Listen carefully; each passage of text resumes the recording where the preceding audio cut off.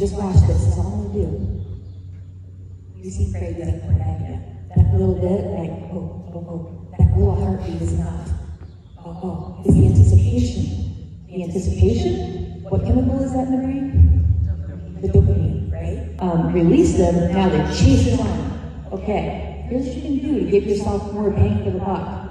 What if you start like this? Do you see how much further away you can be? So my dog can be there, my toy can be there. I can move it just a little, get it? I can keep on running. I'm gonna go in a straight line. So I'm running.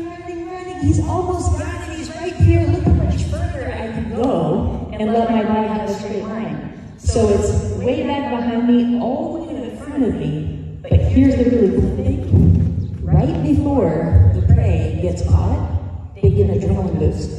And they like accelerate last second. I do the same thing with my foot pole. So as they're right before they're about to catch it, right about here, I zip it forward a little faster. And they're like, whoa, they turn their after boosters on. So much fun.